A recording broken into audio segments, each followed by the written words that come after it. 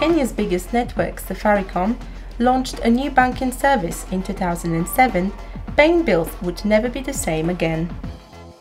MPesa is the system used and it's the biggest buzzword for mobile banking.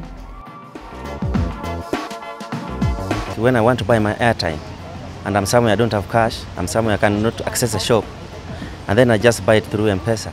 I use mobile banking like to send money to friends and family, to pay bills, electricity, and sometimes rent. I use mobile banking for transferring money, paying bills like electricity, water. You can also pay your employees using it. It mostly is sending money to other people and also people sending money.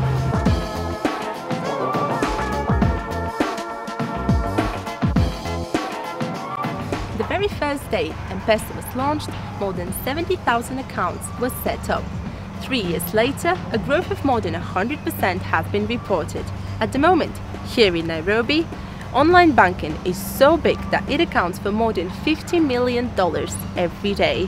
But customer responses are not all that positive, and some flaws within the system do constitute a problem sometimes. I want to transact, and then you find that the system has shut down. So that is also a negative side. So you have to wait until the system is working again. They had introduced a system where you just get a number from your mobile phone, you put it on, but it looks like it's not working now.